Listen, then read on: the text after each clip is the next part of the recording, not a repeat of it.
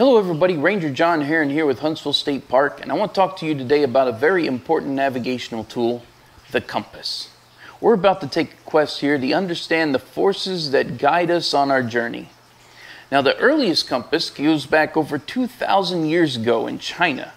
Of course, they were using just a little bit of magnetized iron, and they weren't using it necessarily for guiding them on their physical journey, but on their spiritual journey. They used it as a form of divination. Now later on it was discovered that yes, they could use it for land navigation. It was used in military purposes. Naval vessels used it for years to navigate large expanses of oceans when there were no landmarks. And then now people use it for competition and land navigation and recreational use the world over. Of course, if we're going to use one of these devices to guide us on our journey through life, it's good to understand how to do it properly, and that way we end up in the area we want to be. So during this video, I'm going to teach you about the parts of a compass. We're also going to learn how to take bearing, and then we're going to talk a bit about declination as well. So let's get to it. So there are many types of compasses out there.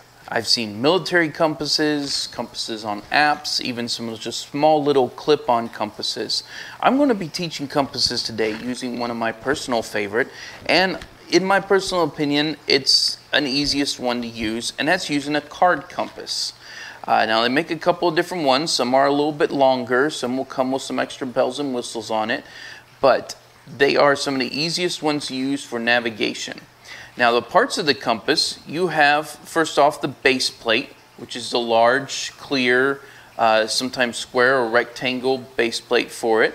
They have rulers on the side, which can be helpful if you have a scale on the map and you need to measure distance right there, or if you need to draw any lines on your map. Now on the base plate, there's going to be an arrow, and that's your arrow of direction or arrow of travel right there. Now, they're going to have a bezel, which is going to be this round part. As you see, it turns.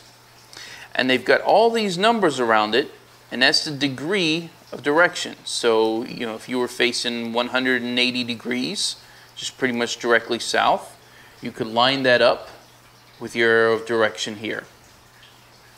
Inside the bezel, you see that little outline of an arrow. That's your orienting arrow, okay? And I like for exercises to call that the shed. I mean, it's just an outer line there, looks a little bit like a shed. And then inside of it, we've got the magnetic needle. All right. Now, for that to work, it helps to have it laying flat. If it's sitting up like this, it's tough to get a magnetic read. But if we lay it flat, that red needle is going to face north. All right. Now you want to make sure that there's no magnetic surfaces around it either. If I'm holding it too close to my belt and I'm wearing my multi-tool, that can affect how the compass reads. So you always want to make sure you have it flat and there's no magnetic surfaces around it. So we have the base plate, the arrow of direction, we've got our bezel with our degrees on it. We've got our orienting arrow, which is the shed, and we've got our magnetic needle there. I like to nickname that one Fred. So those are different parts of the compass. So we're going to learn how to take a bearing. Okay, so one of the ways to do bearing is to take bearing off of a landmark. So we're going to start by taking a bearing off the sign there. So I'm going to aim my arrow of direction towards that sign, and now I'm going to turn the bezel here, and what I want to do is put the needle into the orienting arrow. I think we called the needle Fred, and we called the orienting arrow the shed. So what we're doing is we're going to put red Fred in the shed. So there we go. So we have our arrow direction pointed at our object. We have the needle Fred inside the orienting arrow, which is a shed, and if we look up top here, it's a bearing of 260 degrees. Now, let's try something else here. We're going to take it right off of that bird house there. Again, arrow of direction pointed at it. We're going to then line up, put red Fred in the shed. Brings it about 70. Alright, so we've learned how to get a bearing off of an object. What if somebody were to give us a bearing?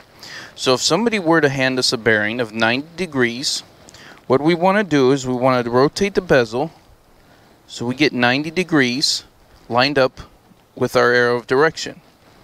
Then we'll lay it flat in front of us, our arrow of direction pointing away from us, and now we want to go back to putting red Fred in the shed. Now we've already set the bezel, so we don't want to turn the bezel anymore, but what we can do is turn ourselves, and we want to rotate our body so red Fred is in the shed, and now we are lined up with 90 degrees. Now I'm going to do another one, let's say 200.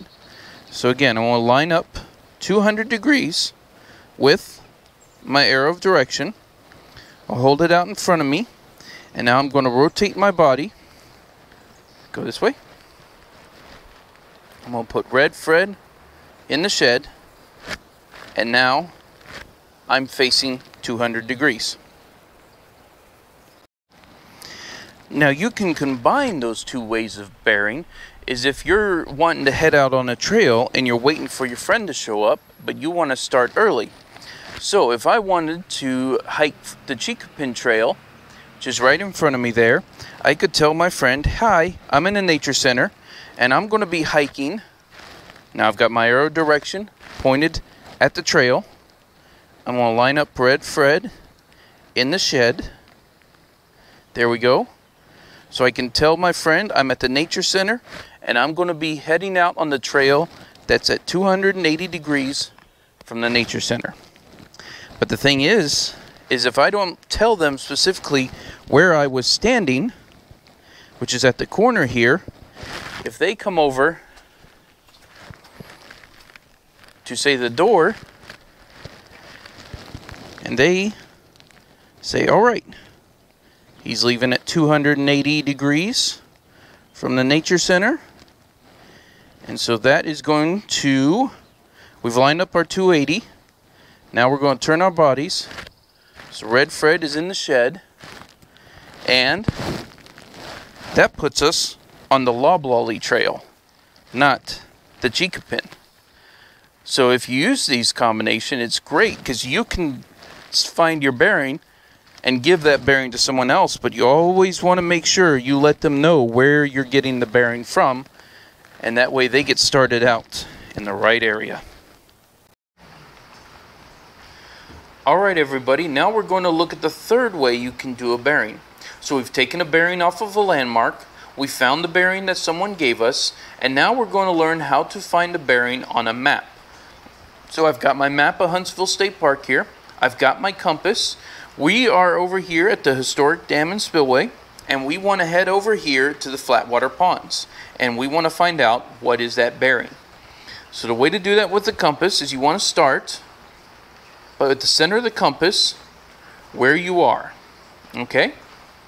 The arrow of direction on the card here, we want to aim that in the direction we want to go. So center the compass where we're at, arrow of direction where we want to go. There we go.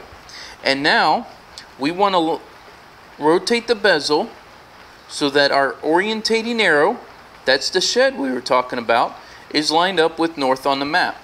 And if you remember our video on map reading, we can locate that on the compass. Now, whenever we're working with our compass on the map, we want to ignore Fred. Fred is the magnetic needle in there. Anytime we're working on the map, we don't care where he points. Right now we're thinking center of the compass where we're at, arrow of direction where we want to go, and the orientating arrow is in line with north on the map.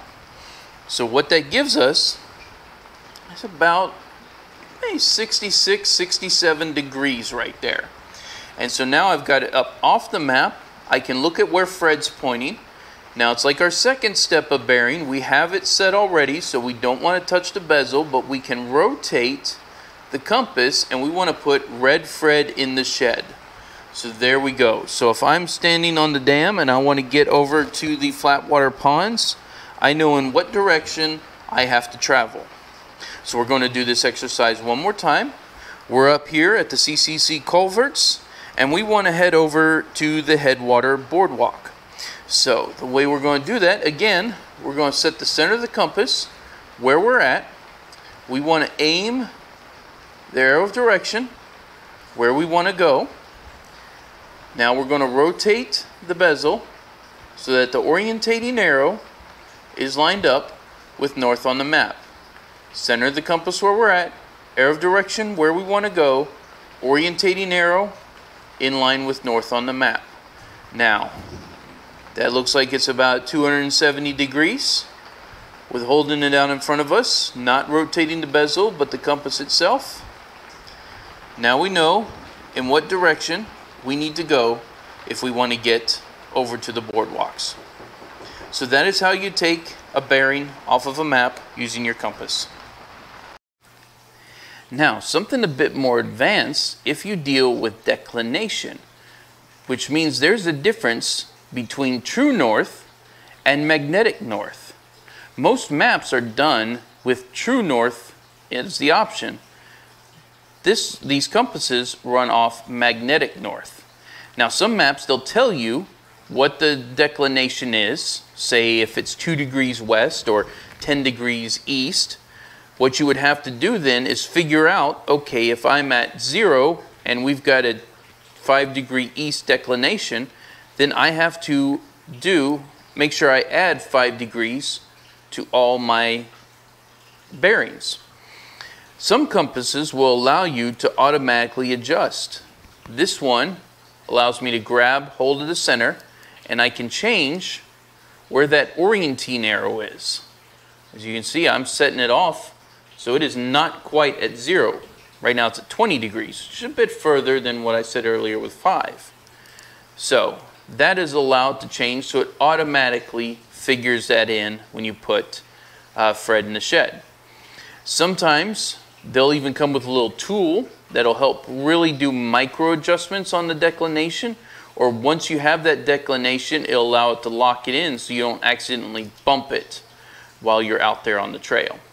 But it's always helpful when you're done with your compass to go ahead and re-zero that back out so you don't forget that.